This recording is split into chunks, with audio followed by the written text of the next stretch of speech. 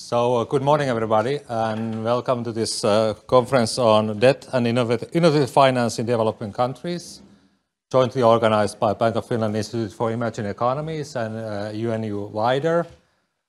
Without further ado, I would like to welcome Pasi Hellman, Under Secretary of State from the Ministry for Foreign Affairs, to open this conference. Thank you very much. Pasi, welcome.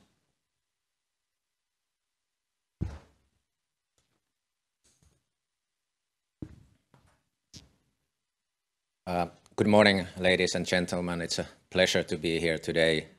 And the topics of this seminar, debt and innovative finance, are of great importance for the Finnish international development policy and work. And to my understanding, this is the first ever UNU-WIDER Bank of Finland Transition Economies Center joint conference, and that is a very welcome development. Congratulations. The pandemic, the climate change, food and energy crisis are having a devastating impact on financing of the 2030 agenda and the sustainable development goals. According to recent estimates, 4.2 trillion US dollars are needed per year, and this is more than 20 times the annual amount of official development assistance. It is clear that ODA alone is not enough, not even if it will need to play a strong and hopefully a catalytic role in development financing. Then how to enhance trade, investment, remittances and other private flows between the developed and the developing world for sustainable development. One answer by the European Union is its massive Global Gateway initiative, aiming to channel 300 billion euros for infrastructure, digital, energy, transport sectors, and the like, connectivity projects around the world. Money will come from both public and private sources, and half of it is earmarked to go to Africa. But also how to curb illicit financial flows from developing countries, how to strengthen trade and investments between the developing countries themselves in Africa, for example.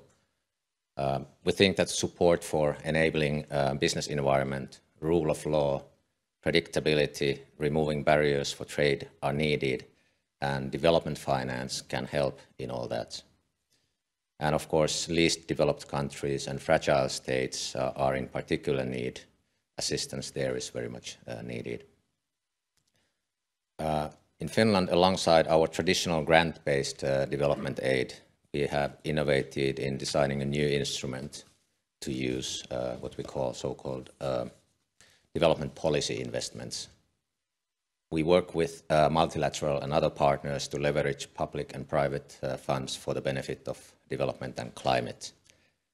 So far, our investment portfolio is over 800 million euros, and it's expected to increase to over 1 billion in the next couple of years. In developing countries, a strong domestic resource and revenue mobilization is also needed, and I am aware and I wish to commend WIDER for its very good work on that issue. For our part, we have established a tax and development action program involving in developing countries, in our partner countries, national authorities and civil society organizations to strengthen tax compliance. Innovation then is very much needed in climate change and green finance. Adaptation to climate change is a pressing issue, particularly for developing countries, and it is good that on the road towards the COP27 in Egypt next week, more attention has been given to it. Financing for adaptation activities poses a challenge as private funds are clearly more targeting climate change mitigation. So we need new approaches. And while we need to be innovative with financing, we also need to recognize the debt issues and the serious challenges they pose for developing countries. The pandemic really hit the debt sustainability of developing countries so that many now have great difficulties to honor their debt service obligations when trying, understandably, also to ensure sufficient expenditure on basic services for their citizens. And China's rise is, as the biggest global international lender, makes the debt challenge different from the previous time debt issues required strong international collaboration in the form of HIPC initiative. And China not being member in OECD nor in the Paris Club of creditors, questions have been made about the motives and transparency or non-transparency of its loan agreements, issues with excessive loans or too big of a reliance on one creditor country. And quite frankly, through its somewhat slack approach in loan provision for many years, China has caused a debt problem also for itself. For now, it is true and welcome that China has accepted some debt restructuring arrangements. Actually, since 2008, Chinese creditors have arranged at least 71 distressed debt restructurings. This is interesting compared to the total number of Paris Club restructurings, 68 cases. And China's participation in the G20 debt relief process, particularly in Zambia this year, is a welcome development. However, more needs to be done, particularly a comprehensive and effective creditor coordination and debt relief and restructuring system should be ensured and strengthened.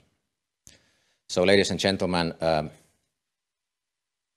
I wish you all a fruitful seminar, and as a former UNU-WIDER advisory board member, it is a particular pleasure for me to wish you all that. Thank you for your attention.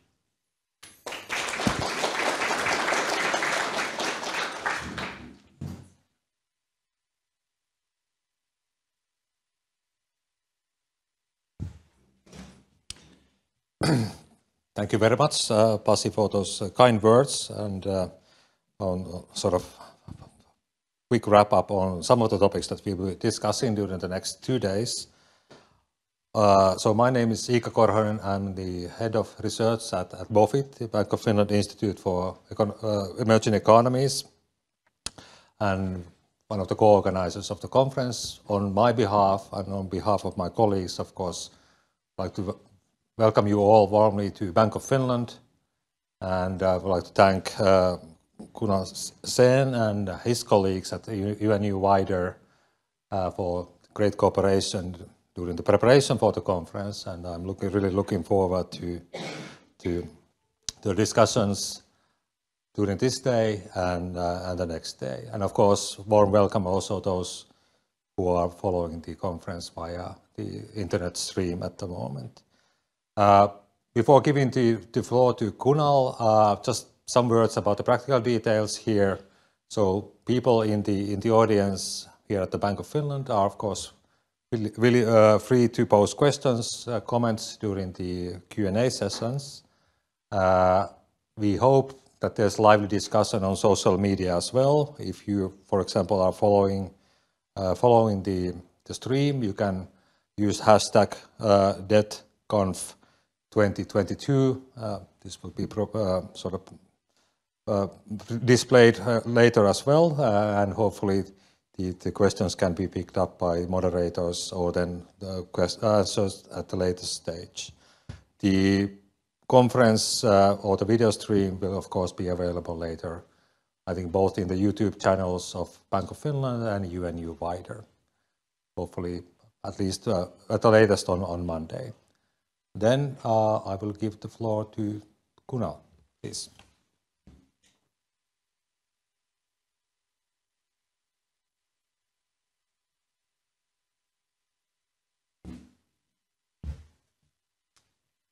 So good morning, everyone. I'm Kunal Sen, the director of UNU-WIDER.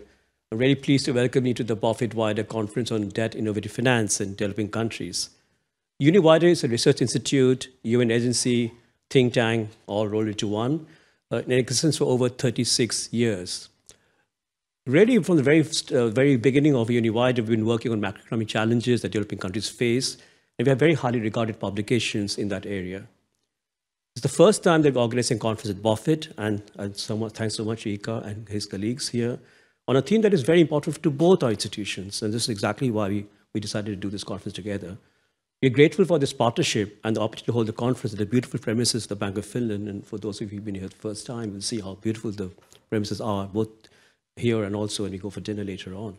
When we planned this conference a year back, it was about a year when we started planning this conference, little did we know that the problems that European countries are facing on debt will be so very relevant today. I mean, we had probably had very little idea that a year later, we're in a totally different place on debt. The developing countries are in the midst of a debt crisis that is not seen since the 1980s.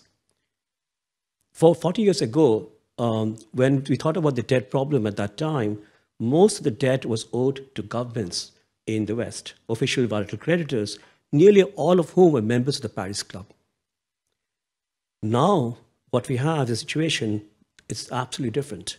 At the end of 2020, low and middle income countries owed five times as much to commercial creditors as they did to bilateral creditors.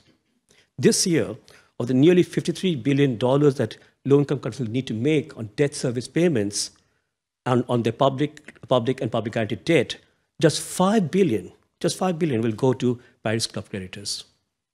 That's quite remarkable, really. So several of the sessions in this conference address the challenge of the debt challenge that developing countries face, especially the landscape that has changed dramatically in this last 40 years, where we have commercial creditors and China also being very important lenders. But also there are opportunities with fiscal policy and financial instruments that we also need to recognize. This year marks the 30th anniversary of the adoption of the United Nations Framework Convention on Climate Change. And we are away from COP26 just 10 days away, and there's a critical need for developing countries to access climate financing. And how does that happen at the level that we need? We also have increasing recognition that innovations such as green bonds allow significant opportunities for developing countries to finance zero carbon pathways. Instruments of this kind were not available before. We will begin with the first keynote today to be provided by Professor Hugo Panizza, and the keynote will be chaired by Professor Tony Addison from the University of Copenhagen, who is and also a non-resident senior research fellow at the UNU-WIDER. The second keynote will be delivered by the Nobel laureate Bengt Holmström virtually later today, and the third keynote by Sarah Colin-Breder tomorrow. We have plenary sessions on green finance, corporate debt, and sovereign debt. We try to make sure in this conference that we covered all the bases. That was why it was very important to have sessions on corporate debt, which is often left out in conference on debt. And it was very important to have a session, which is going to be a fantastic session on corporate debt with really leading scholars and who will speak on that, and also sovereign debt and on green finance.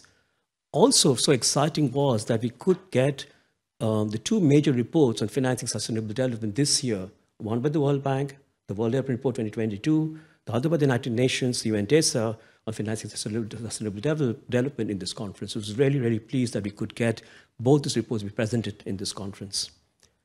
Now, over to Tony to be the chair of the first keynote. Thanks.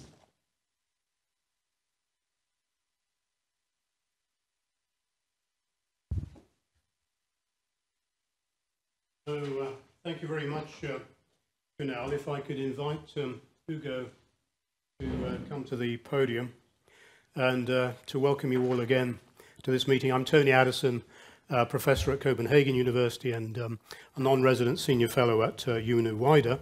And it is my great pleasure to welcome Hugo Panizza, who is professor of economics and the Pictet chair in finance and development at the Graduate Institute of International and Development Studies in Geneva. Hugo is also director of the International Center for Monetary and Banking Studies, a vice president of CEPR, a fellow of an Italian foundation, editor of Oxford Open Economies and International Development Policy.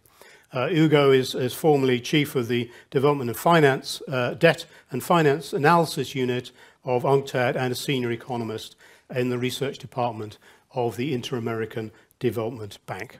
So I think Hugo is going to get us off to a very nice start here today in the first keynote of this meeting. So welcome to Helsinki again. Hugo. Thank you. Thank you very much, Tony. Thank you for the invitation. It's a great pleasure to be here. It's actually the first time I'm in Helsinki. It's not the first time I'm in Helsinki. I've been in Vantaa airport many times, but I never left the airport. So that's the first time I'm actually outside the airport. So I'll be talking about this climate and debt.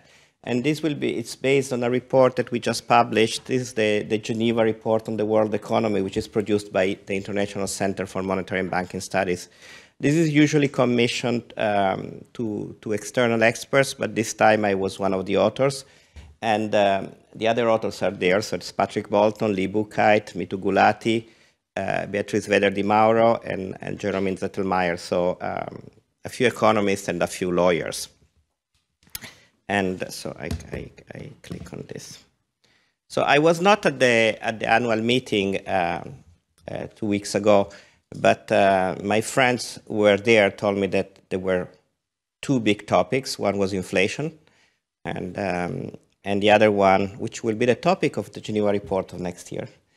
And the other one was climate and debt. And so there is this idea that there is, it was mentioned before by Kunal, there is this issue that we have these two crises, one which is related to excessive debt levels everywhere, not just in emerging and developing countries. I'm Italian, so that's something I think a lot about.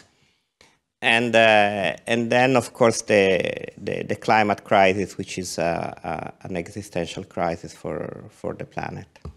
And I'm going to present, organize my presentation around these four numbers. So hopefully as 300, 400, 60%, and 6.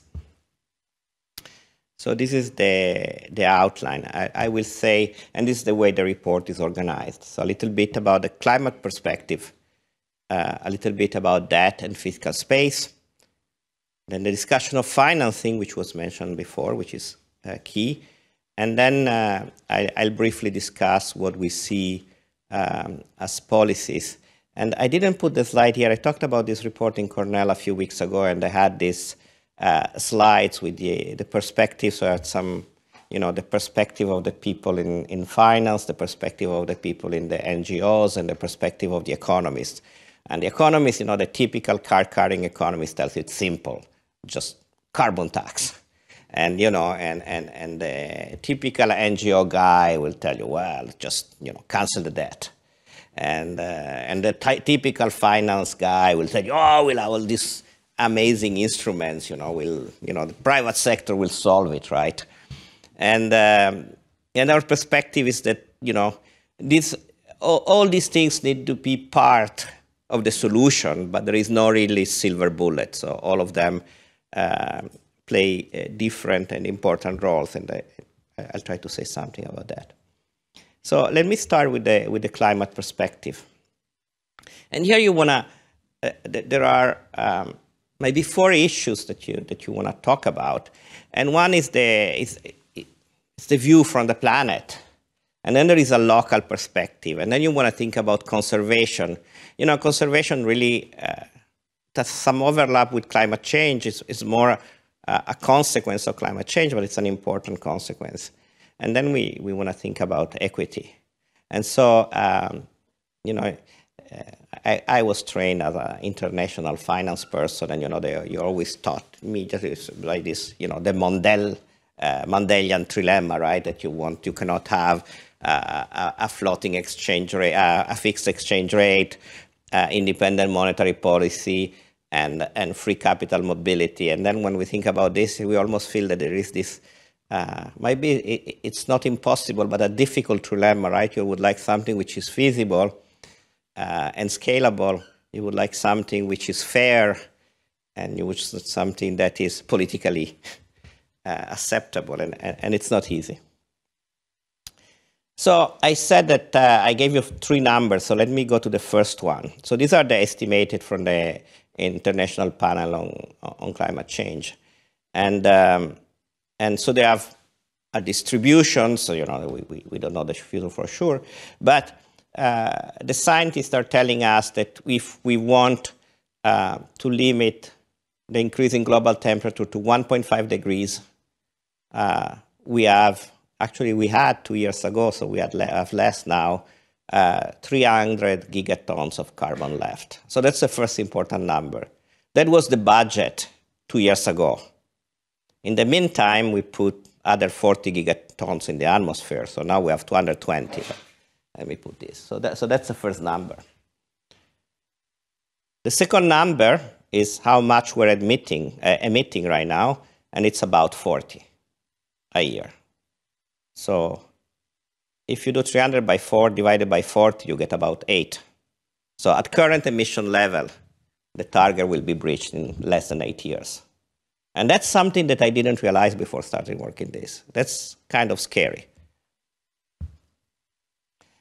Now, what it matters for climate change is how much CO2 there is in the atmosphere. It doesn't really matter who put it. But we as people care about it. And if you look, so this is a map in which the size of the country is scaled proportionally to how much CO2 these countries are putting in the atmosphere. And you see that Europe is very large, and you see that Africa is almost not there. You can see South Africa, but you cannot see anything else. The US is more or less to scale because the US is a sparsely populated country, so it puts a lot of CO2, but it's also, very large geographically, so you don't see. But the case of Europe, it's and the case of China also, it's Japan, and you can barely see Africa, you can barely see Latin America. So that's who's putting the stuff in the atmosphere, and I will show you a similar map soon, which makes makes a different point. Now, the point is that why are these countries not putting much CO2 in the atmosphere is because they're poor, right? And that's clearly, it's not that that's not an ideal equilibrium, right? We want these countries to become, rich, but they cannot become rich like China became rich by becoming the largest emitter of CO2. So they have to become rich in a different way. So China has been a massive economic miracle, lifted millions of people out of poverty, and that's great, but it did it with all technology. And that we cannot think of sub-Saharan Africa of becoming rich in the same way because it would be an environmental disaster. So that's the global perspective, how much CO2 is in the atmosphere, and we don't care who puts it. You'll tell me when I have 10 minutes, Tony. Yes. In very good time, Hugo, don't worry. Yeah. There is also a local perspective that who is affected by climate change. And so in order to reduce the CO2 that we have in the atmosphere, reduce the flow of CO2 that goes into the atmosphere, we have to spend money into mitigation, issuing less CO2. But, climate change is happening, and, the 1.5 degrees threshold will be breached with we're almost sure, we're not going to go to zero emission in 8 years. That's pretty sure. And countries are being impacted by this. And here another type of expenditure is required, is expenditure in adaptation. How we adapt to climate change. We have to do it. And this will require investment in, dams and all sorts of stuff that protect countries from climate change. This is, the darker this map, the more at risk from climate change you are. But let me show you a map that similar to the one before. So this is, I scale the countries by size according to how susceptible are they at risk of climate change. You remember before, we didn't see Africa, now we see it. Before, Europe was huge, now we don't see Europe. We don't see the US. Look, I don't know if this point, look at the Caribbean. They're massive, right? So there is, in a sense, a very unequal distribution between those who are causing the problem and those who are suffering from the problem. And that's important when we think about some sort of fairness. This is just, let me skip up this. So there is this local perspective. These countries will need to spend money in adaptation, and the issue is, where is this money coming from? there is also the issue of biodiversity. And again, you see that countries which provide biodiversity services and where the biodiversity is more at risk, again, tend to be countries in the global south. And these are also countries which have a massive amount of unused carbon. You know, there are forests and which absorb carbon, but they could be converted in carbon if you cut the trees. They have mineral, they have oil, they have all this sort of stuff. And when you talk with these guys, it's a bit unfair that, you know, you guys became rich by pumping a lot of carbon in the atmosphere, and now you're telling us remain poor to protect the climate. So how do we conserve these assets? How do we create the right incentive? So let me just go into a quick thought experiment, and then we go back to that. So we saw that we have a budget left of 300 gigatons, actually less. And let's suppose, so again, let's put the hat of an economist and think how do we allocate this budget? Well, how do we reach this budget? Well, one way to do it is to allocate these 300 gigatons in some way, and then let people trade. So that's cap and trade. You know, we know that that's efficient because then the carbon. But the big question, how do we allocate these 300 gigatons? And that's where fairness considerations are important. Sort of implicit in the Paris Agreement that this carbon budget is sort of allocated to those who are polluting right now, which doesn't seem fair, right? Maybe another way to do it is that, you know, we allocate per capita. So we have, you know, 300 gigatons left. We have, what, 6 billion in the planet. We divide the 300 gigatons by 6 billion, and we say that, you know, each Italian, each Indian, each Finn has a right to put some gigaton in the atmosphere. And then maybe cutting emission, it's easier somewhere, and it's more difficult somewhere else, and then we trade. But we start with this initial allocation. So, you know, when we study economics, we know that when under certain conditions, the market will reach an efficient thing. Of course, it depends, the fairness of this thing will depend on the initial allocation. And so maybe a fair initial allocation is that, you know, each person in the planet is counted equally, and each person in the planet get a given amount of gigaton and then can buy or sell. Now, this seems fair, but then some people say, hold on. You Italians or Brits or Germans or Americans, you already put a lot of stuff in the atmosphere. You know, we from, Congo didn't put much. And in fact, if you look at who contributed, so the blue are basically the advanced economies, and the red are the emerging economies. You see that the advanced economies, which less than 50% of the global population, they put much more than 50% of the carbon that's in the atmosphere. And if you remove China, which is this one, the rest of the emerging world really put a very small share. So there is this issue.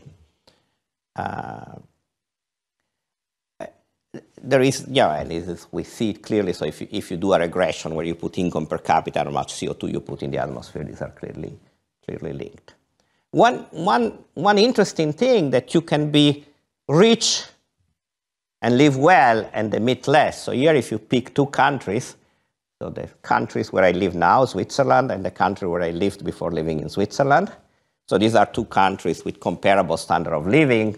People in Switzerland live pretty well, and they emit about, less than half that what. So, at the end, we'll have to do something, but, something can be done without killing our standard of living. So something quickly about debt. Well, this is was implicitly said, debt is, so we'll need to spend money for both mitigation and adoption. And the ability to spend money is constrained by very high level of debt. There is a paper by, so here, when you do estimate, you see, 500 billion, 1 trillion, 3 trillion, it's sort of like who says the bigger number. But whichever number you pick, it's big. It's big, but then when you think this number, which is estimated by this bunch of economists at the fund that says 500 billion per year, it's a massive number, but it's less than 0.5 percentage point of the advanced economy's GDP, so it's not a huge number. So this is what it says before. So this is the third number I gave you, the 60%.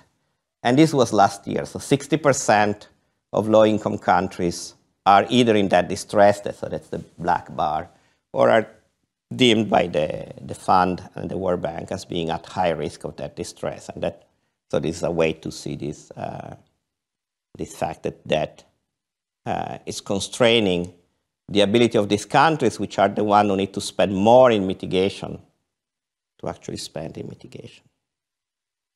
Let me skip this stuff. So this is basically shows you that even in emerging countries, there is precarious market access. Spreads are very volatile. They respond to shocks a lot.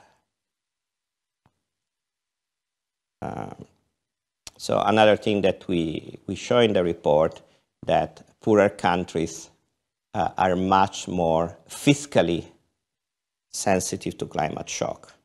So a given climate shock in the US has a smaller effect on the fiscal deficit than a fiscal shock in a poorer countries. This is partly due to the fact that governments are smaller in emerging countries.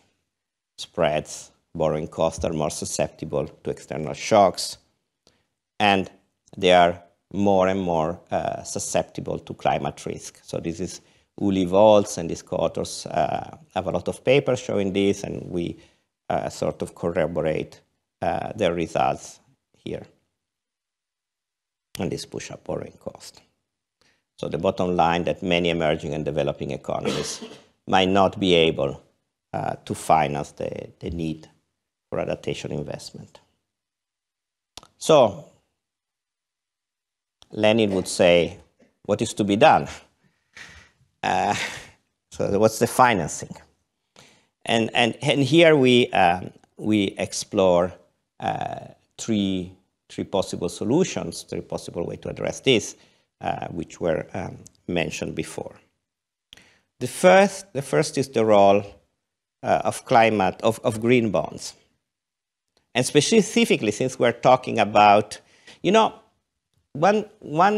one difference between mitigation and adaptation is that a lot of mitigation can be done by the private sector. So basically, I put environmental standards, so I do regulation, and then the private sector has to invest, right? And that's but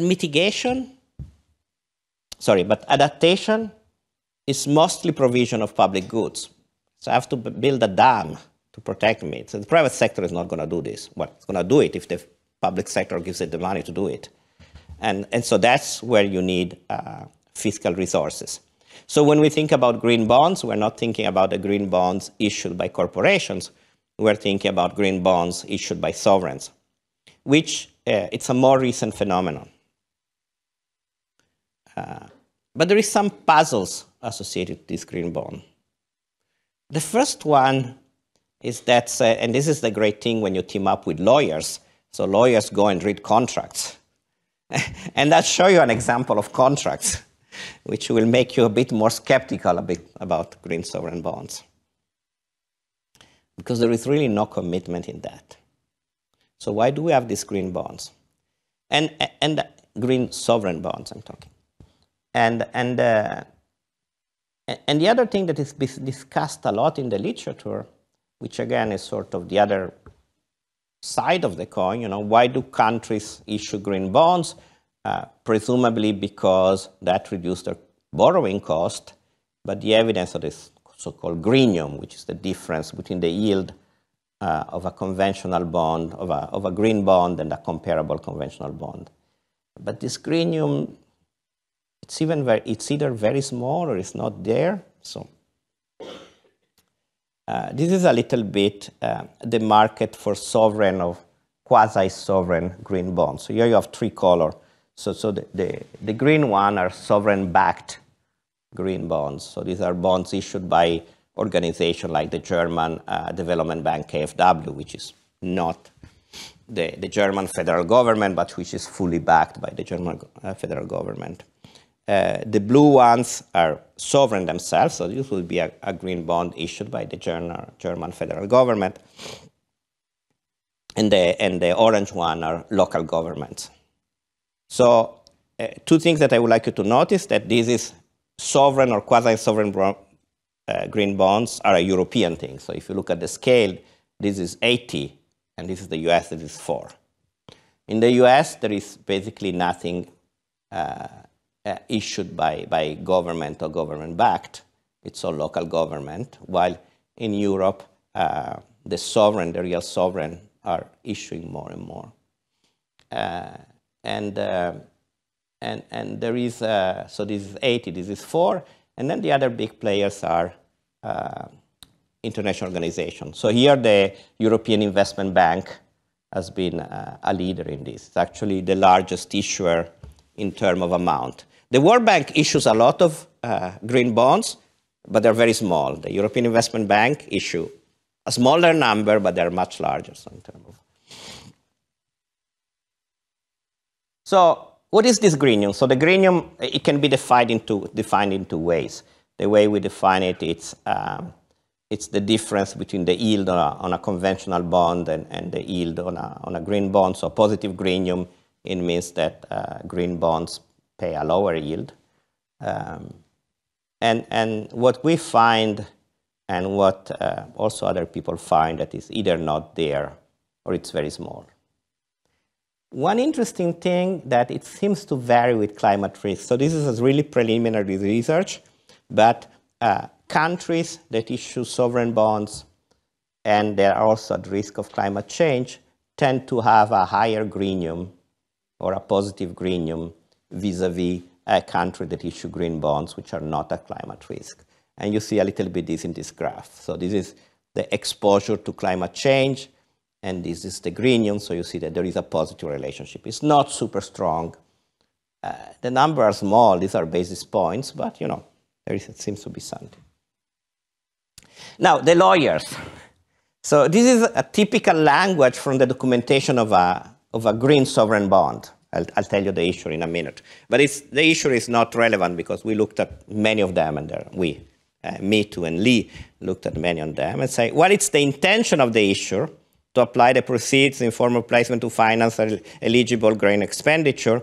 There is no legal obligation to do so.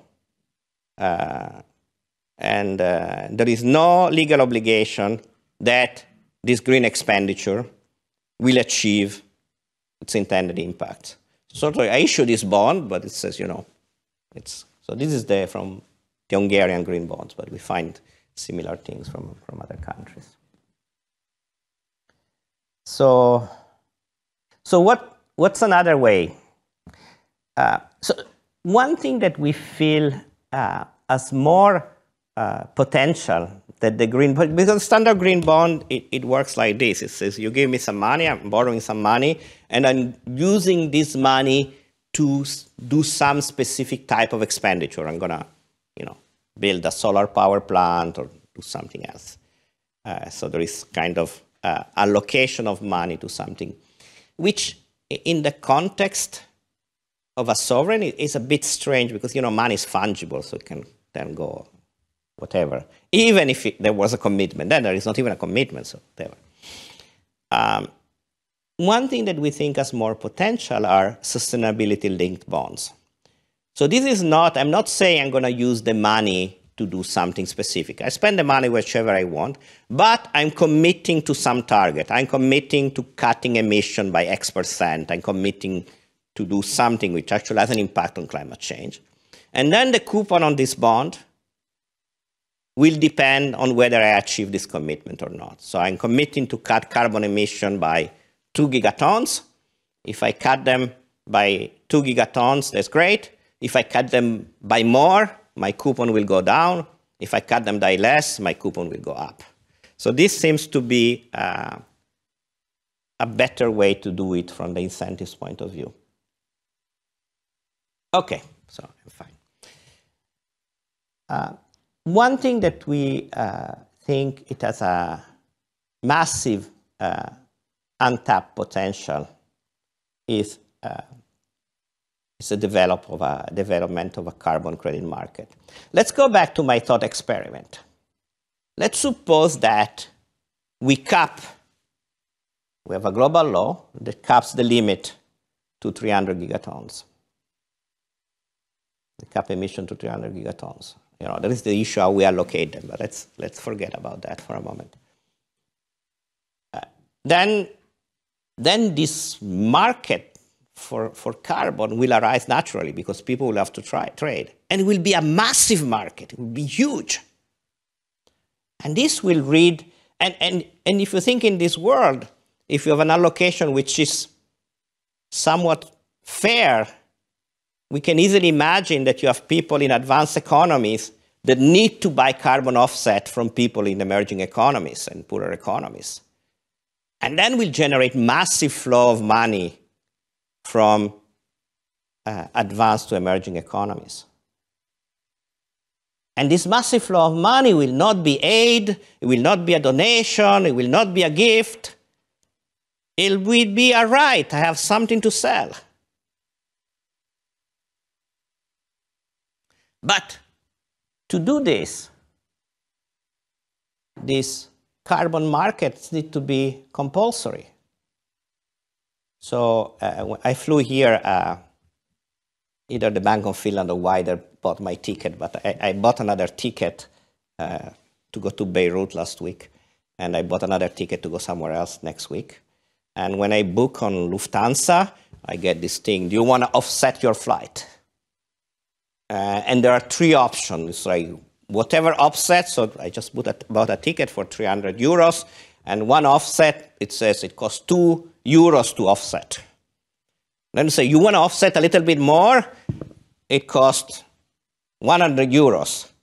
And then there was another one, you really want to offset? And it costs 400 euros. And tell me, who's going to pay 400 euros to offset a flight that costs, 300 euros, right? And so it's kind of, everything helps, but until this is compulsory, it's not going to do much. And let me skip this. And you see this, and in a sense, this is what you see when you book your flight on the thing, and you see these three options. There are all sorts of carbon offset.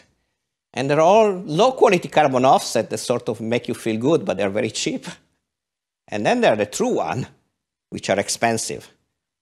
But very few people, these guys who are paying my flight to go where I need to go on Monday, if I tell them that, that I bought, that the flight was 350 and I bought a 400 euro carbon offset, this guy tells me you're nuts. There's no way we're going to reimburse you that, right? So that's the issue. Debt relief from climate. So if we go back to the Tinbergen rule, which is something we were taught at some point in our life, we have instruments and we have objectives, and we should match them.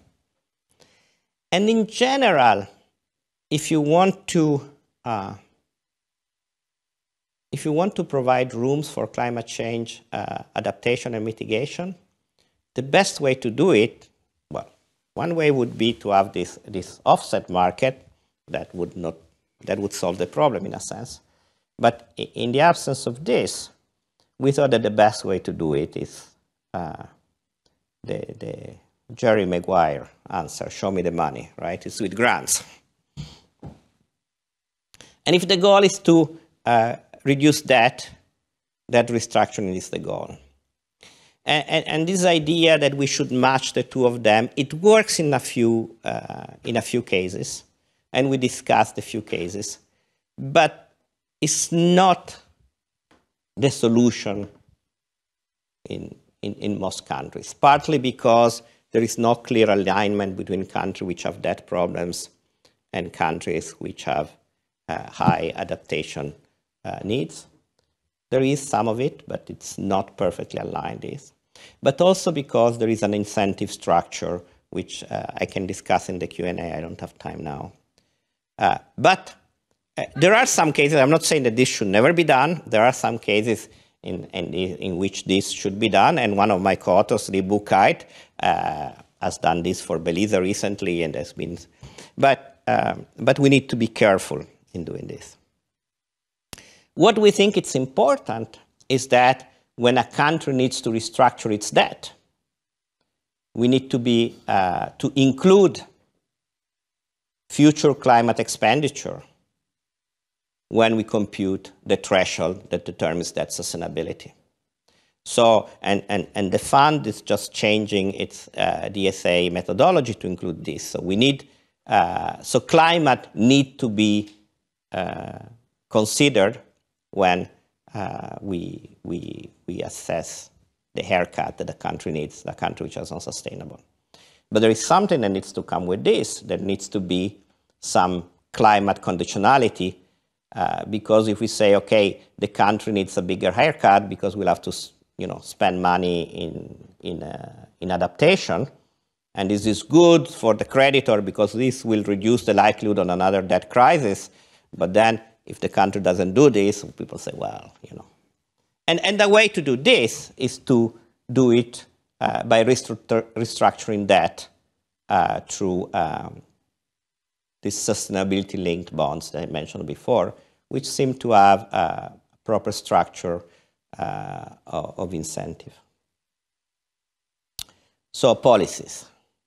So remember, I gave you 4 numbers at the beginning, 300, 40, 60%, and 6. So let me conclude with 6, because as I said, we don't think that there is a silver bullet, but you need a whole menu of policies, and our menus are 6 components. So, and these are the 6 components. And I don't think they're ranked in terms of importance, but the first one is clearly what I feel is one of the most important. And this is idea to create a mandatory, and this mandatory is the key, market for carbon offset. The second one is the one that I just discussed. Climate risk need to be included in that sustainability analysis at the moment of that restructuring. And this has to come with climate conditionality. And if we do this, there sort of will be a positive market creation externality, because this would lead to the creation of sustainability-linked bonds. But then, of course, we need a system to, verify and monitor the compliance of the condition linked with these sustainability-linked bonds. The fourth one, and this should have gone probably on top, be the first or the second, is the Jerry Maguire story I told you before, the show with the money. There need to be fiscal transfer. These have to happen. So there need to be grants, much more than what we have been seeing and what has been promised. If we want green sovereign bonds to play a role, we need to have sovereign bonds that actually commit, green sovereign bonds that commit the issuer to do something. So we need a better legal framework. And that for nature swaps, they're always the unrealized promise. They have been around for a long time, but there's been very little money so far. Now it seems that there is one for $700 million that is going to happen. But so far, if you tally up all what has been done since, the 1980s, it's been really peanuts in terms of total value. So if we want these to be an important part of the solution, we need to improve their design to make them bigger. And I will close here. Thank you very much. And so this is the 6th. So thank you very much, Ugo, for really getting us off to an excellent start, bringing together the 2 big themes of the conference, finance, debt, climate. I mean, this is an humongous agenda that we have. So we're now going to go into some Q&A, and the way that we'll do this is that I think we'll have a question, then we'll get Ugo's response. If we're starting to get a lot of questions, then I'll start grouping them together in the interest of time. But we have enough time now for a good Q&A session. So who's going to get us started off on this agenda? Perhaps as well, if you could identify yourself. I know some of you, not everybody knows each other, so please say who you are if you could. Thank you. Please.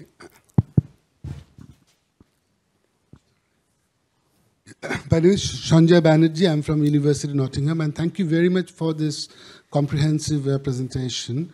Now, I'll keep my question very short in the sense that is, if I can sum it up, your whole lecture, the two important points that I thought, one is, of course, the commitment, like either is a sovereign or any other entity raises the fund. Okay, that doesn't mean that it will be used for the same purpose that it was assigned to. And also imperfect observability, right? So because this is something, it's not like a project, okay? Because who knows how much, climate pollution has been made by the government X or government Y, and etc. So any sort of finance-related issues where there exists enough incentive for the issuer to use those two aspects to fudge or to the issue. So what would be, you think, there is a proper instrument or the institutional framework in between the investors and the issuers to make things happen? Good. Thank you very much, Sanjay. So I'm going to ask Ugo to respond to that one because it's quite a complex question. Many of these debt contracts come down to information issues and information asymmetry. So Sanjay's got us off to a very good start there. Ugo. Yeah, so this is indeed, a massive issue. And that's why we like, or I don't want to put words in my quarters, I like this idea of sustainability-linked bonds, which have coupons which are related to some measurable outcome. So you could think of, what's the measurable outcome? How much CO2 you put in the atmosphere. So it's not perfectly measurable. Nothing is. GDP is not perfectly measurable, but we can get a good idea of that. And then I'll tell the country, look, your coupon payment is going to be linked to how much CO2 you put in the atmosphere, and then do whatever you want. You want to cut CO2 by doing, I live in Switzerland, and next to Switzerland there is France, where there are these people who like degrowth. You wanna, you wanna put less CO2 by becoming poorer. I think it's a bad idea, but you do whatever you want. You wanna put less CO2 by building solar plants. That seems to be a better idea. You do it. You do it whichever way you do it. And I don't care. I'm not gonna write a contract that say you have to put 300,000 solar panel, put 26 wind farm, you do whatever you want.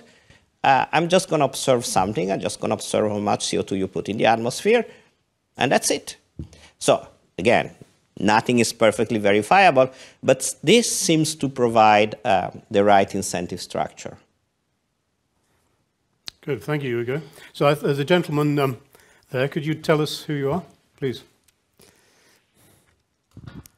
Hi, Tony, it's Arjan. Oh, okay, sorry. It's been a long time. Thank you so much. Time, yeah.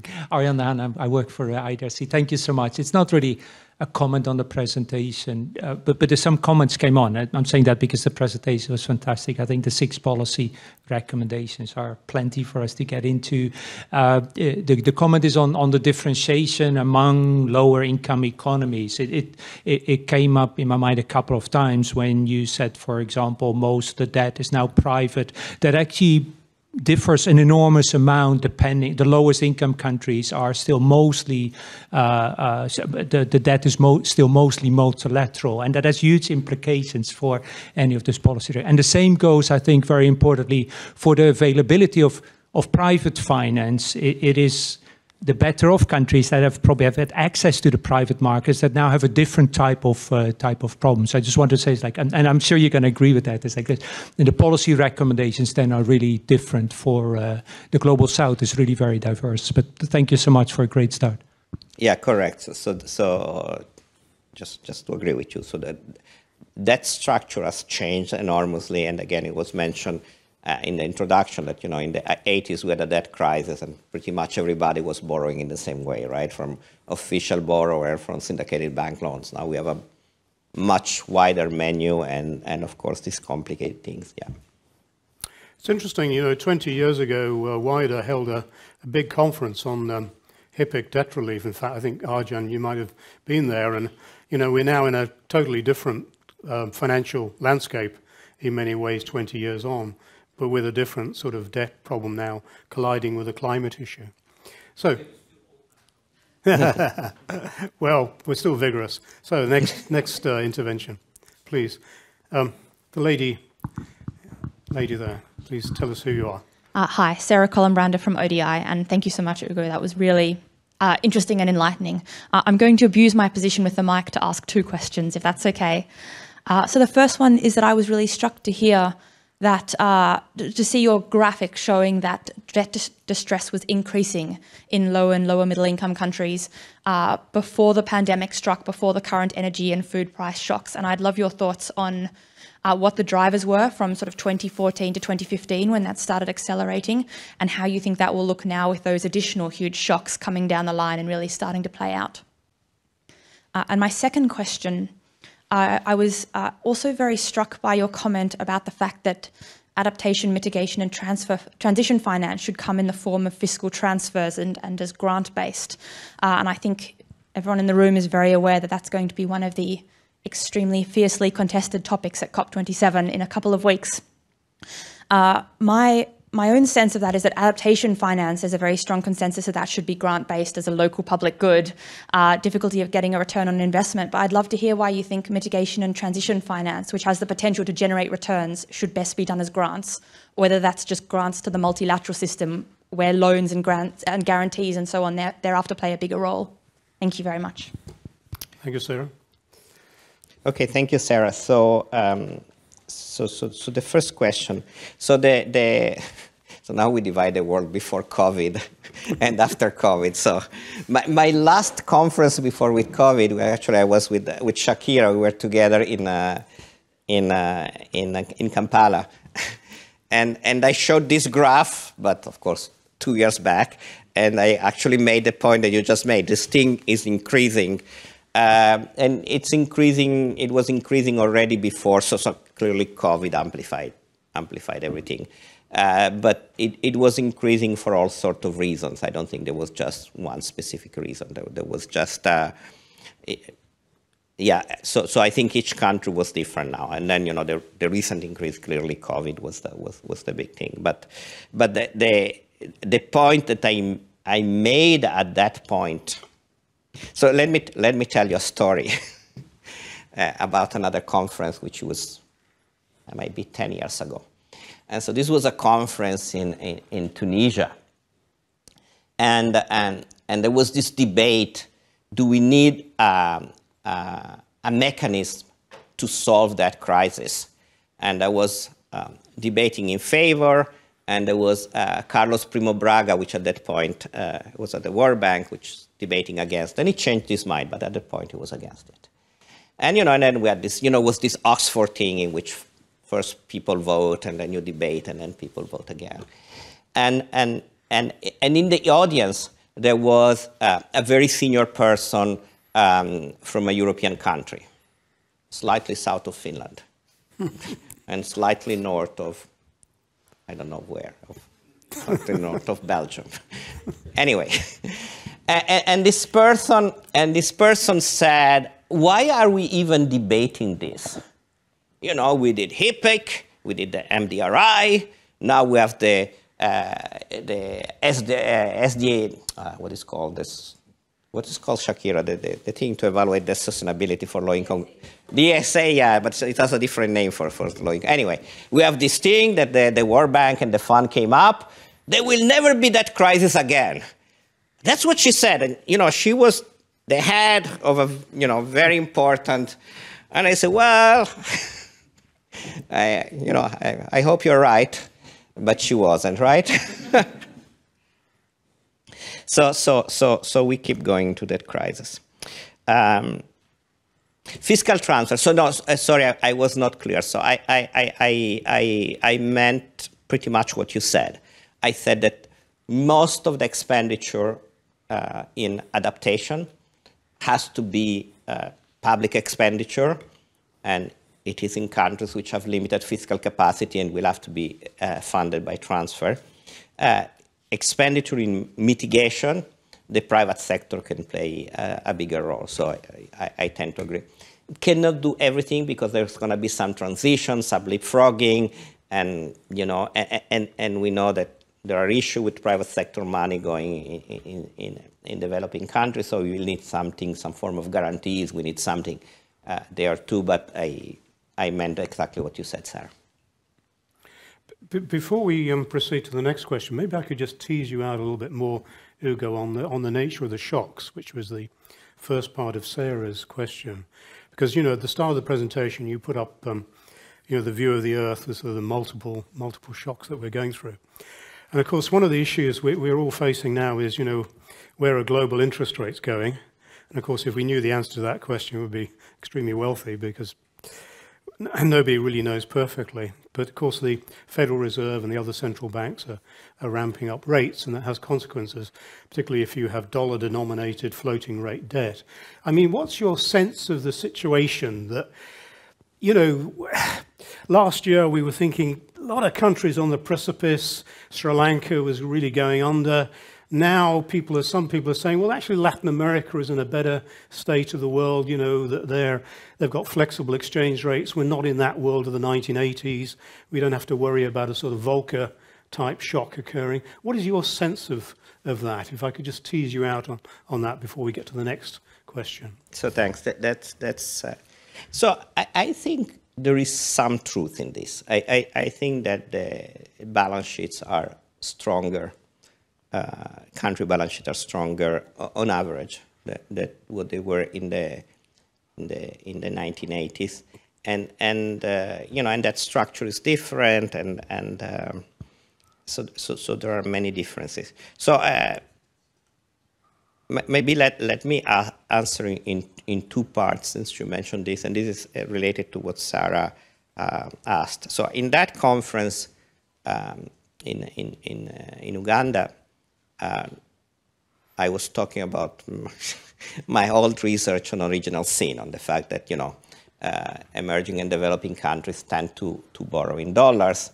And one of the elements which I showed, which was not the only one that led to this big increase in debt, is the typical thing that when you have dollar debt and your currency depreciates, and that was not linked to increasing interest rate because interest rates were still very low, but, countries have idiosyncratic shocks, and I was showing that part of the countries with very high increase in their level of debt was due to exchange rate shocks. Recently, the paper is not out yet, but we're finishing it. Barry Eichengreen, Ricardo Hausmann, and I wrote a paper, original sin 25 years later, but it makes you feel old, but anyway. In which we kind of revisited the work that we did in the late 90s, early 2000s. And we see a little bit of this. So if you read a newspaper, they say, this original sin problem is no longer there. And it's true for a very small number of countries. So you have a few countries like Peru, which now they're borrowing a lot in their own currencies. And South Africa is doing it, and Brazil is doing it, but it is really limited to about 20-25 countries. So the other ones are still borrowing very much in US dollar, in foreign currency, but it's basically dollars, with the exception of some country in Central and Eastern Europe.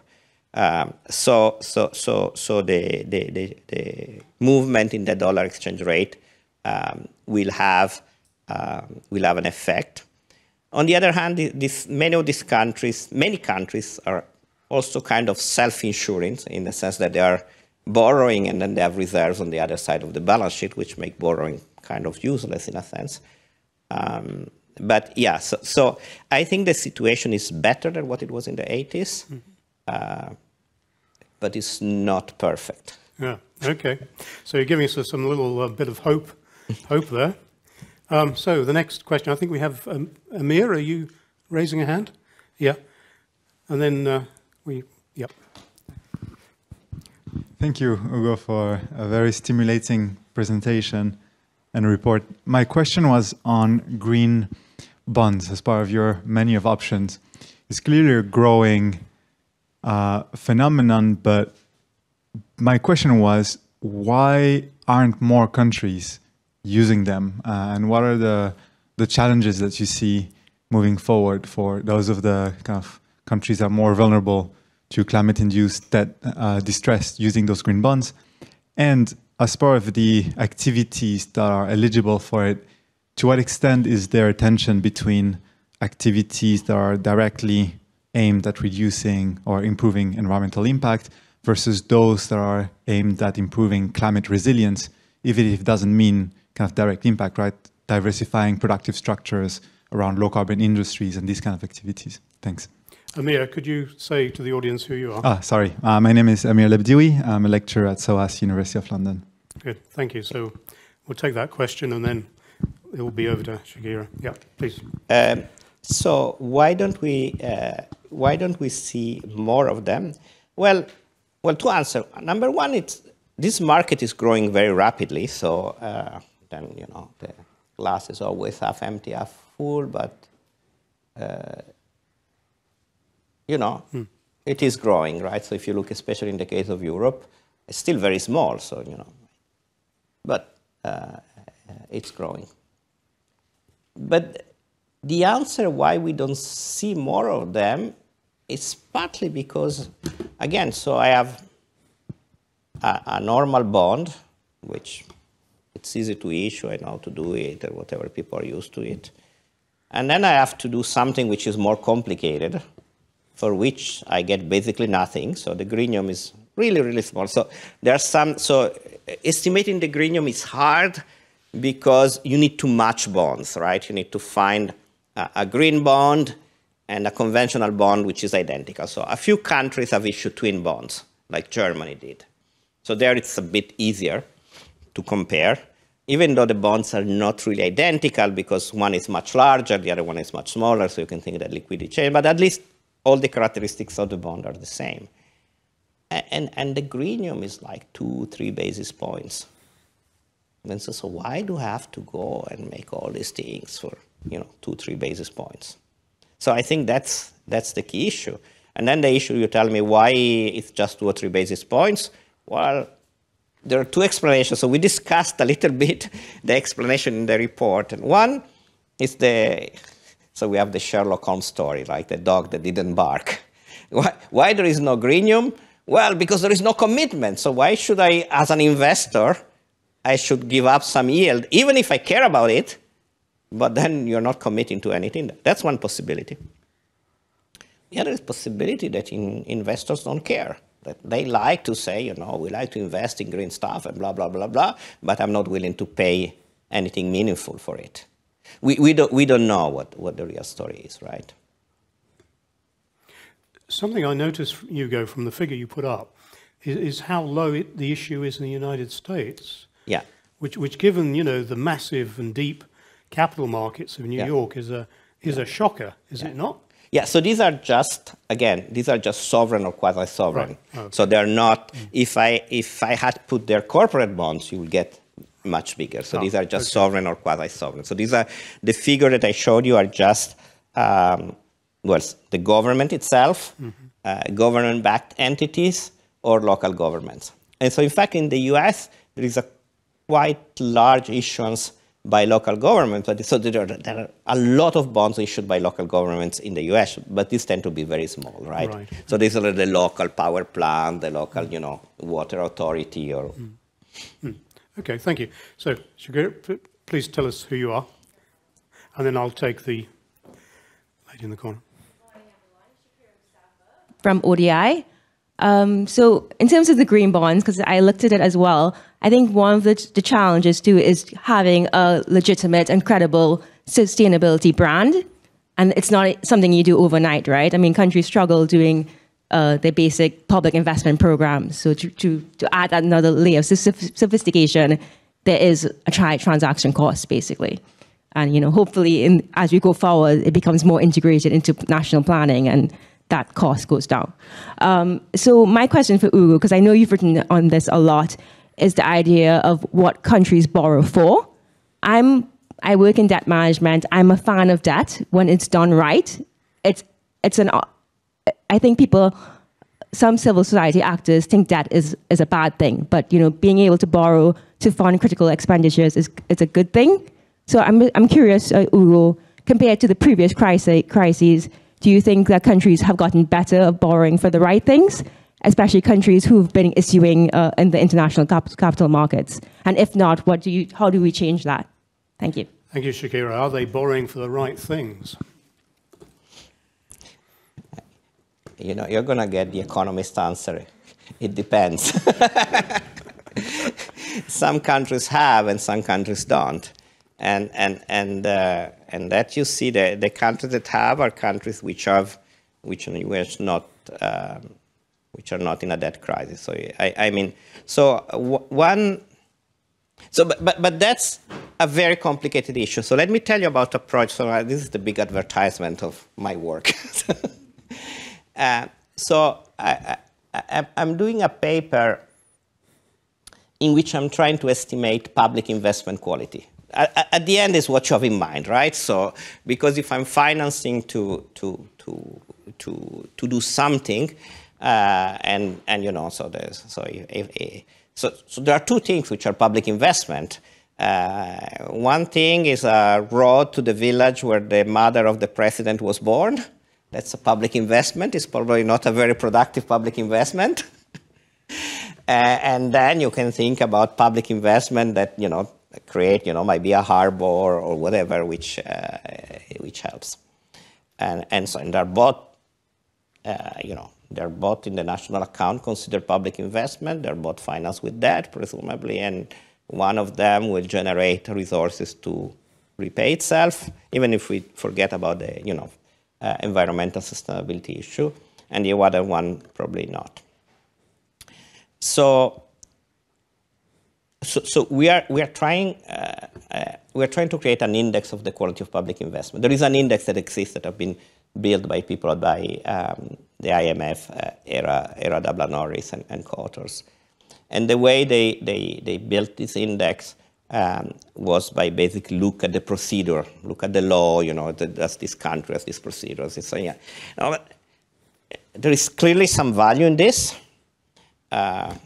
Being an Italian who has lived in Italy and in Switzerland, I realized that laws mean different things in different countries. And so this is useful. So we tried to build a de facto index. And what we did, which is clearly problematic, so we found out that the World Bank does an ex post evaluation of each investment project financed by the World Bank. And so there is this kind of factual ex post evaluation, and there is a score, there is a number. And part of these things is determined by how big the project is, what field the project. I mean, some fields are more complicated, others for. But if I run a regression and I control for all these project-specific characteristics, and then I take out this regression, I take out the residual of this regression, and I average it for country, because the good thing of the World Bank, this has been doing this for 20 years, and I'm observing many countries. So for each country, I have dozens of projects, and I can compute an average, and I use this residual as a measure of the quality of public investment. So I have this index, and one interesting thing, and this is very preliminary, that we have some evidence that countries that invest more, that have a higher level of public investment, and have a low quality of public investment, a higher level of public investment is associated with a higher borrowing cost. So that what does it mean? That I'm spending the money, but the money is wasted, and somehow the market sees this. And in countries that have high levels of public investment, but my index tells that investment is good, the spreads goes down. So So we're working on this, but this seems indeed to be an important thing. So let's read the paper. So we have less than... The paper's not out yet. But So less than 5 minutes to go, so I'm going to take two questions grouped together. The lady at the very back in the green, and then I'm going to take Martti Hetemäki. And then we'll have to close the session, unfortunately. So please. Great. Thanks so much. I am Sherry Spiegel from UNDESA. And so, Ugo, I'm interested in that paper as well. That's very linked to a lot of the thinking we've been doing at the UN. So I have two questions. One is just a follow-up on Tony Atkinson's comment of whether countries are in better shape than they were. And because in the 90s, we were in a situation where a lot of countries jumped to what we started calling them emerging markets. And those countries are clearly, seem to be, many of them, in a better situation. But we also have a whole new set of countries that weren't accessing markets at all in the past. And so is it just the point of shock or the point of crisis is just shifting, or are we really in a better place? The second question is about the swap issue, debt for climate swaps.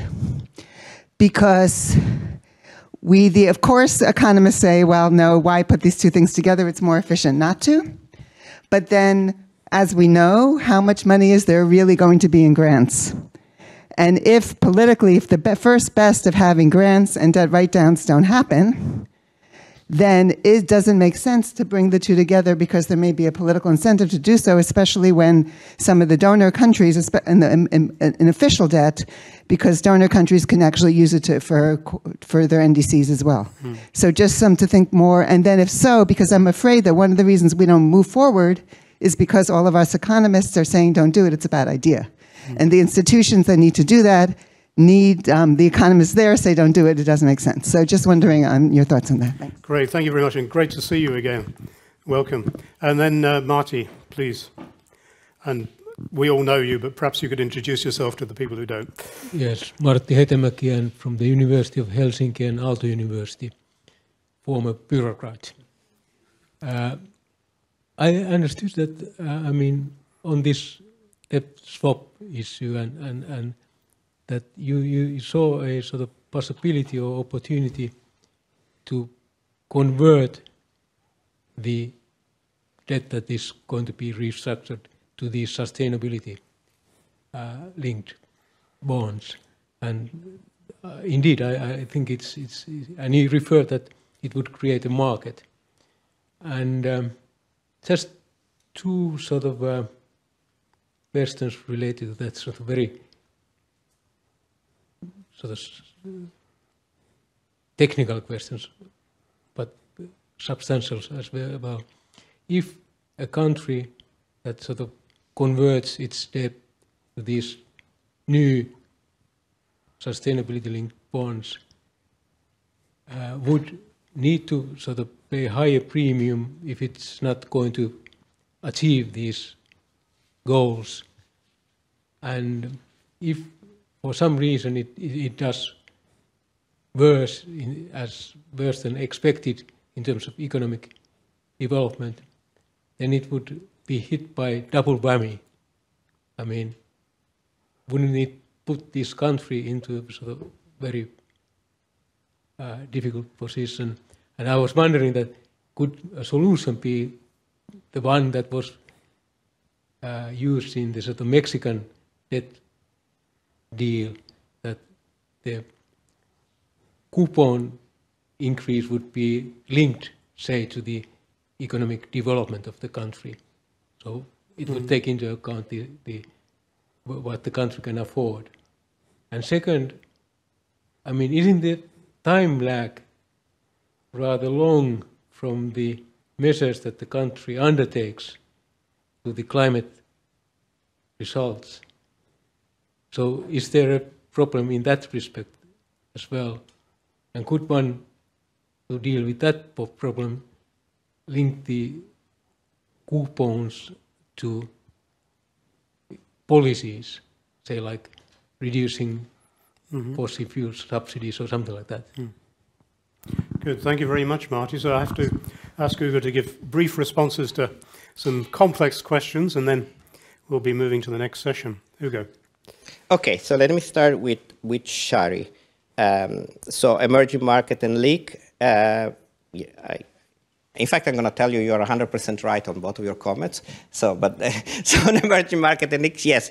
So emerging markets seems to be better, and that's what we found in this paper with Barry and Ricardo, which hopefully will be ready soon. But you have this leak, which in the past they didn't borrow from market, and now they're borrowing from market, so the crisis might come there. So that's it's 100% right. Swaps. So in the report, it's not here, but we make exactly your point, that maybe swaps are a second best when you consider political constraints. So sometimes, so first best is grant, but if the money is not there, well, you do what you can do with the money. So so I didn't mention this, I didn't have time, but we discussed this in the report. So now Marty's question. So you're right in a sense that if I have a bond in which the coupon increase if I don't achieve my objective, that actually could cause problems because it then could increase the default risk in a sense, and then people will find. So you could structure the bond in another way. You could structure the bond with carrots instead of sticks, right? So you could structure the bond in a sense that you have a coupon that goes down if you achieve the objective, and it's predetermined if you don't achieve the objective. At least, you know, you don't have a negative surprise. Now, the people in the market, they say, we don't like this stuff because it negates our fiduciary duty, whatever. I don't know. It's very strange when you talk with people in Wall Street or in the City of London, because this guy, they did triple CDOs of CDOs over CDOs over CDOs, and then you tell the contingent that, no, that's too difficult, I don't understand. It's like, but whatever. So briefly, Hugo. Yeah, I'm going to, 1 minute and be done. The other issue, you mentioned the case of Mexico, so that would be a case to have a GDP index bonds. We have been in Shari and UNDESA, and we are all been preaching of this. It's another thing that is not happening because people in Wall Street, they say it's too difficult. I don't really understand that. And the time lag, this is an issue, but so this is a technical issue, which you have to talk with climate expert, which I don't know. I would be a bit worried to linking it to policies, just because then, again, you have this issue of verifiability, and then you say, well, at the end, the parliament, the legislative is supreme, you know, and you cannot bind the political decision in a country to something that you write in a bond contract, which is and that's why these bonds, they say we make no promise, because at the end, the decision has to be taken by, you know, by the parliament. Well, I think that's an excellent note to end on. To thank Hugo for a really splendid session, and to move towards the next session to continue the conversation as we're doing so. So thank you very much. Thank you.